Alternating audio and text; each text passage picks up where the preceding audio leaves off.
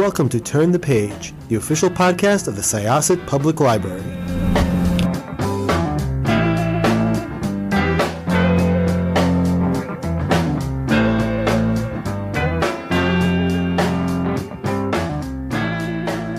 Hi, this is Jessica with Syosset Library's Turn the Page podcast. I am really excited to be talking to Rob Hart again. I believe I didn't get to talk to you about Warehouse, but I did get to talk to you about the Paradox Hotel, which was super fun.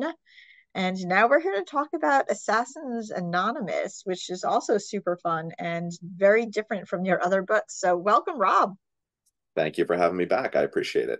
So talk to us a little bit about Assassins Anonymous, because it was a fun ride. It was, it had the mystery, it had the thrills, it had the surprises, and it was funny too.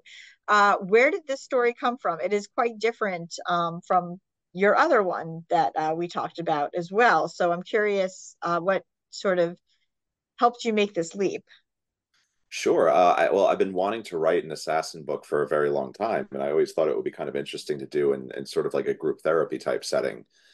And then I realized, like, oh, wait, but recovery programs are really interesting because part of a recovery program is coming up with a list of people that you've harmed and making amends to them. And I'm like, oh man, what would that look like for an assassin? And then I thought Assassins Anonymous, and I'm like, oh yeah, there's a book there. So it was definitely a little bit different, only in the sense that my last two books were very sort of sci-fi heavy and very research heavy, and they took so much time and so much effort. And this one, I just kind of sat down and started writing because the burden of research was just slightly lesser. So you didn't do a ton of research into the life of the assassins then for this one.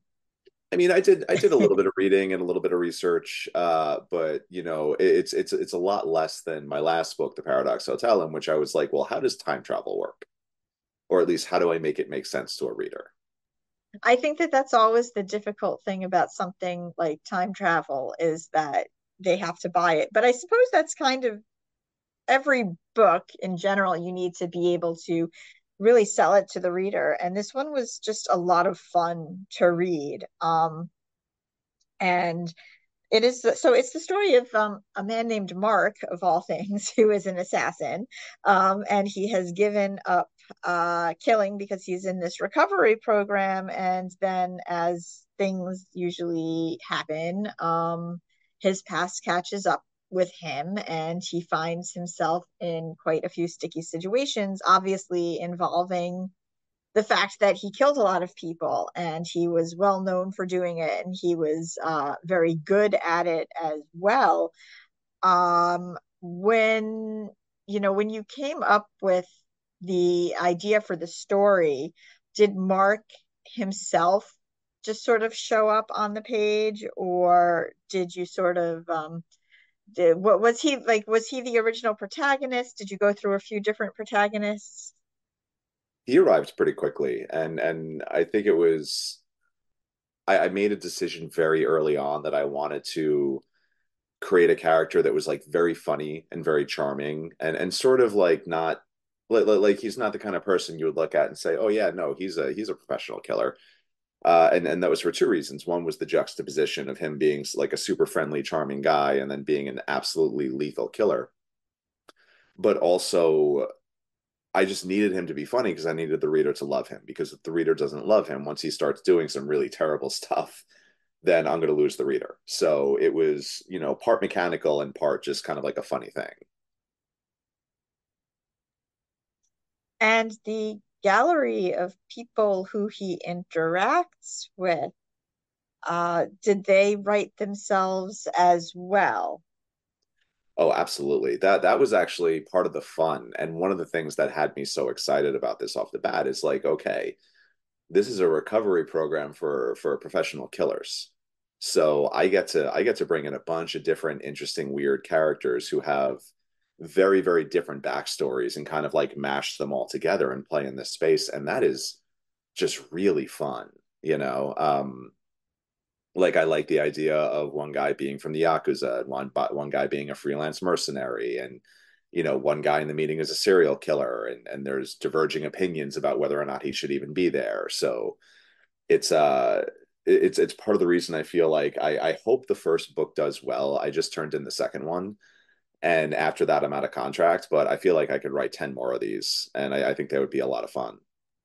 You actually just answered a question for me, whether or not we were going to see any of these characters again, because it is one of those books that you can kind of consider an origin story, Yeah. but it's got enough that you can kind of go back and play in the world a little bit more as well.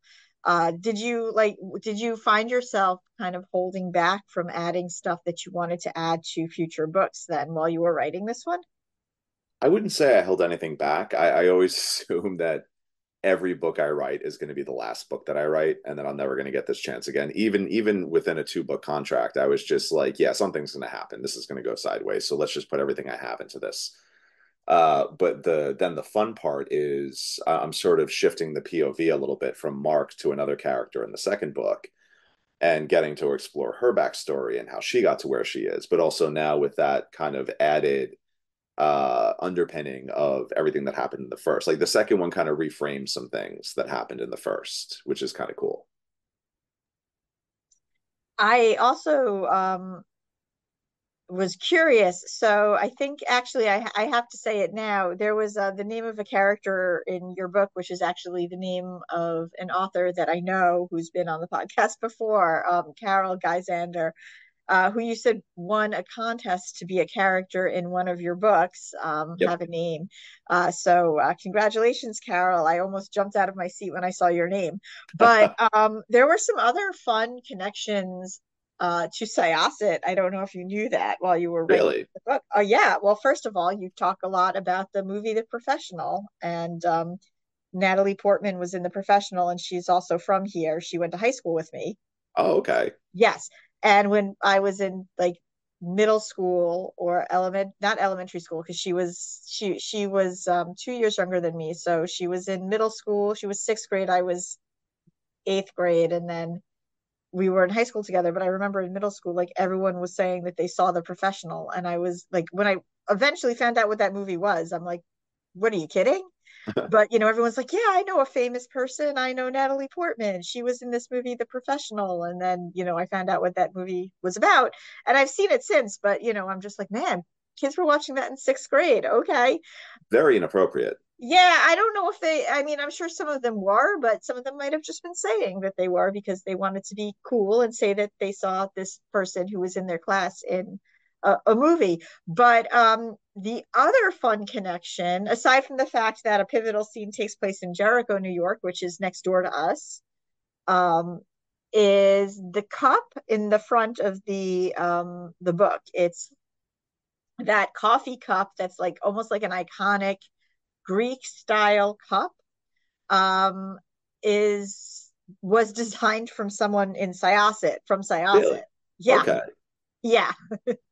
So yes. So I found all of those things extremely amusing while I was reading the book. And That's funny. right? So I guess I was in a shoe-in for this podcast. Oh, totally, 100%. And that was, I saw because for listeners, for those of you who don't know, when we get publicity from the publishers, and they're putting out some of the things, and for possible interviews, you'll often see a cover of the book because you get what's called an ARC, and excuse me, it is an ARC. It's an advanced reader's copy. Yes. Yes, an advanced reader's copy, or an ARE, which is advanced reader's edition, basically the same thing. And usually you'll see what the final cover of the book is. Sometimes it changes, but this one came up, and first I saw the cup and I was like, oh, well, we're going to have to do it now because no matter what this book's about, it's got a Syosset origin on it. But then, of course, I read what the book's about and I was like, oh, this sounds like a lot of fun. And then I saw you and I said, and I've had him on before and he's a lot of fun. So yes, you were a shoe-in. It was all and then of course I opened the book and you're talking about The Professional and Natalie Portman, and I'm like, look. Did I'm you so write glad this? it worked Yeah, out. for real, for real. So Mark, again, just kind of getting back to it.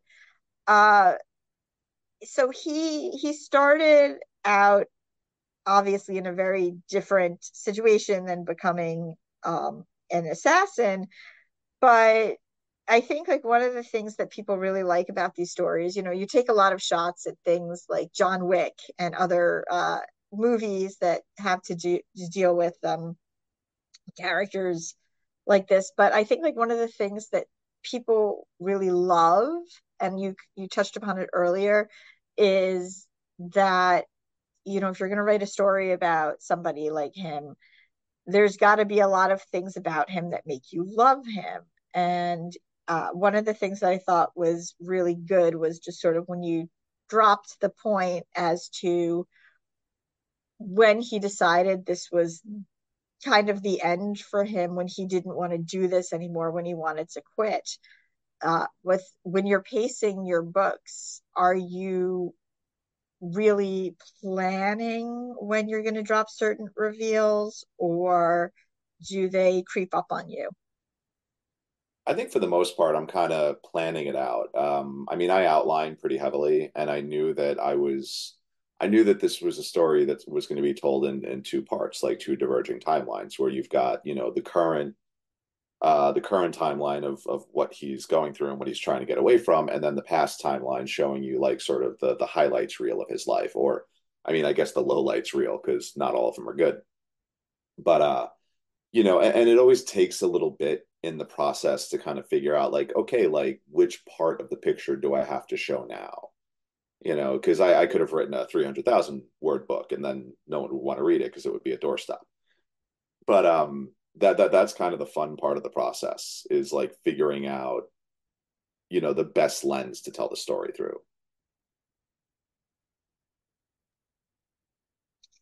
So, what are some of your favorite assassin stories that you have enjoyed yourself? Oh man, I mean, when you're talking about movies, like The Professional is easily one of my favorite movies ever. There's this cool little movie I watched. I think it's called Interview with a Hitman. That was like this really, really cool little weird movie that Luke Goss is in, and that was a lot of fun. I mean, when it comes to the book side, I've always been a huge fan of Chris Holmes' books, the Mike Hendricks books, The Killing Kind and Red Right Hand, because that was such a great concept. It was about a hitman who killed other hitmen. So, like, if you had someone coming for you, like if there was an assassin coming to kill you, if you paid this guy enough money, he would take out the assassin, which I always thought was like a cool little twist on the genre. And then Yasmin Ango's series, the Night series, is just so good, so good. I love it so much. And I mean, then there's Frederick Forsyth's The Jackal, which is just the classic of all classics. So, what are your real feelings on John Wick then? Oh, and to be clear, like I love the John Wick movies. Like I wasn't trying to knock them as much as I was just like, you know what? There is a level of unreality there. Like they are kind of like Looney Tunes movies, and I wanted what I was doing to be a little bit more grounded and a little bit more realistic. So of course, like a hitman is gonna like a more realistic hitman is gonna look at John Wick and be like, that's ridiculous. Oh Like no, it hit and it was perfect. But I had to ask your actual opinion on it. It's kind of like a running theme throughout the book that was quite appreciated, and it was a lot of fun to read. oh yeah, I mean like the fourth John Wick movie, going to see that was like a religious pilgrimage for me. I mean that and that was a movie with like four all-time action sequences. Like it's so good. They're fantastic, but they're a different kind of thing. And I kind of liked this idea of like there's there's the scene when Mark and Astrid are in London and she's just like quizzing him on the accuracy of different Hitman movies, and I'm like, yeah, this is the kind of material that I want to see. It was super fun. The dialogue was stellar. And I believe I've been reading that this has been optioned for a film. Yes, so this was optioned by Steven Spielberg and Amblin. Not necessarily for him to direct, probably not for him to direct, but to help produce. And yeah, that's kind of in process right now. And I mean, it's Hollywood, so everything in Hollywood is always sort of like, happening in some castle in the sky that I don't understand. But overall, it's an incredibly humbling and thrilling experience when, I was talking to the executive who was handling this. And she was like, "Oh, and I had a really long conversation with Steven about this, and he loves this." I'm like, "Oh, Steven loves this? Like, you'll have to excuse me. There is no way for me to accept that and be cool." Yeah, and I think what's wild, I mean, how did this, so the book itself is not officially on shelves yet, correct? Correct. So I mean, I have a very, very good film and TV agent, Lucy Still, and she's really, really good at what she does. And generally, when I finish a book, she just starts sending, like once we have a publishing deal in place, she'll start sending it around to people who she thinks might be interested. This was a little bit of a unique case because she didn't send it to anyone.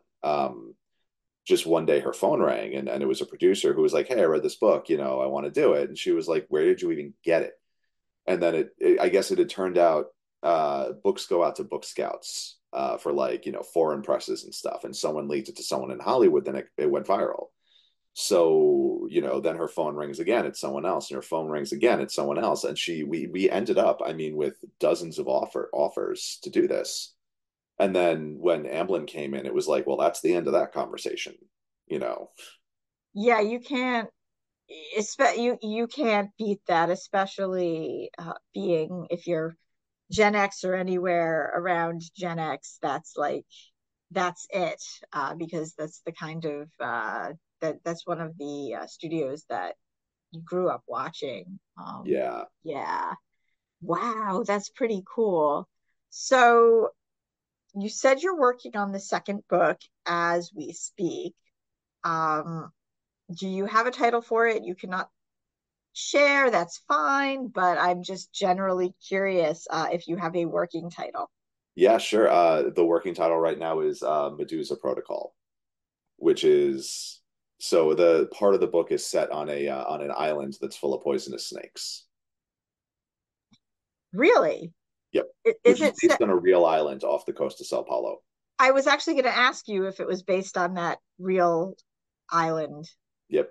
Wow. Excellent. Very cool. So are you going to be doing a lot of research about that place then?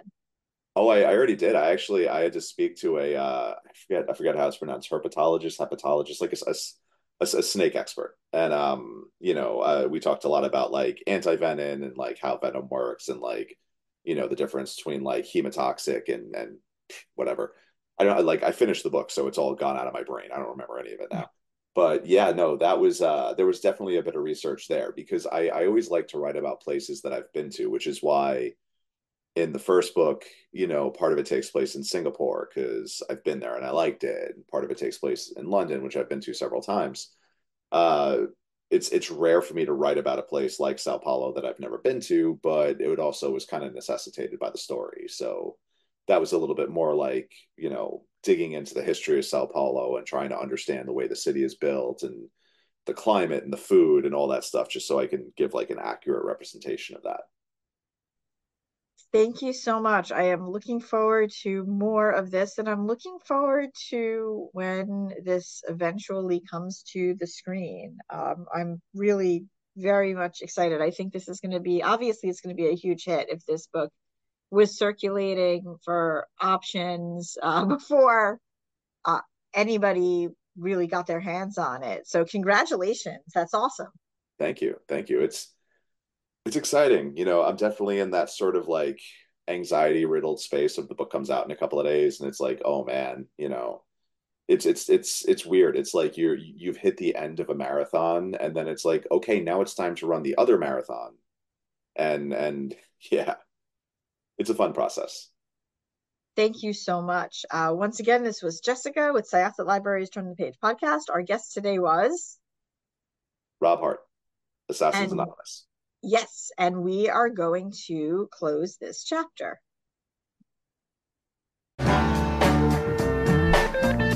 It's time to close this chapter of Turn the Page. Join us for the next episode.